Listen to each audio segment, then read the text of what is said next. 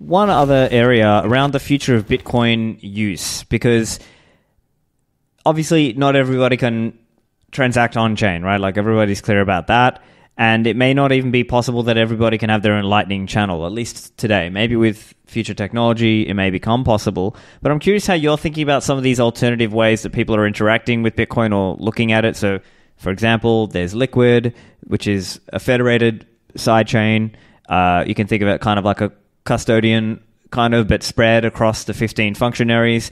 There's eCash, and there's kind of the single eCash form and the federated eCash form. And there's just straight up custodial Lightning as an example. I'm curious how you're looking at some of these methods of Bitcoin use, and what do you see becoming prominent? Yeah. Well, first of all, I want to see all of them kind of grow and proliferate. And of course, we're all going to have debates on which one offers the best trade-off for security versus privacy, etc. They're all going to have different trade-offs. That's a fact. The level of security that you can achieve with a proof of work based blockchain that's globally adopted is unprecedented. But the bandwidth that offers is limited by definition. I think Greg Maxwell puts it really well when he says it's like a court system, and the Bitcoin blockchain is the supreme court. It's the smartest, it's the most fair of all courts, but it's also the most expensive place to settle a dispute. And so these layer twos are going to be lower level court systems that work in a different way. And so it's polycentric law at work. It's really beautiful if you look at it that way. So that's how I see this entire discussion. It's like you don't want, as much as I'm a maximalist for Bitcoin, right? For Bitcoin adoption, we only need one Bitcoin standard. I'm very much a pluralist when it comes to the layer twos. I think we need many systems, and we need competition, and we need arbitrage between them, and money to flow from one to the other.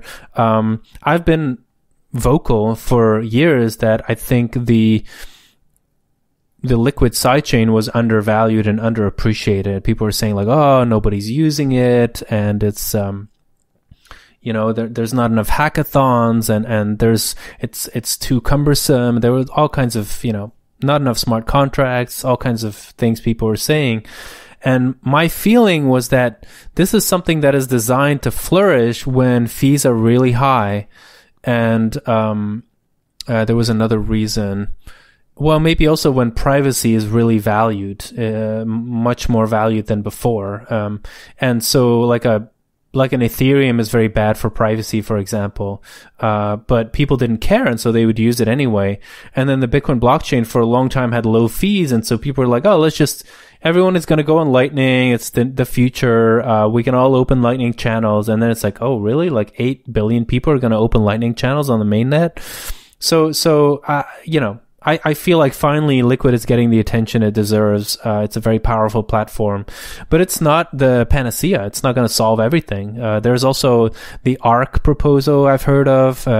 Alex Bergalex was excited about that.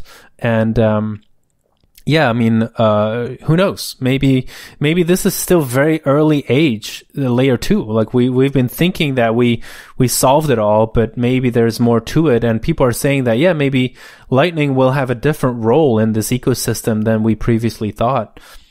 Right. And I think the Lightning part is a different understanding than in the earlier days of Lightning, where maybe the common understanding was just, everyone can run their own node. Whereas now, I think the use for Lightning is being better understood, and, maybe some of us were wrong, right? Like I think I had the wrong impression, that I think it's going to be more used in a B2B context. And although, of course, I want as many people to be non-custodial as possible, I also accept that there will be a lot of custodial Lightning users. And, I can't, shaking my fists at the stars is not going to change that.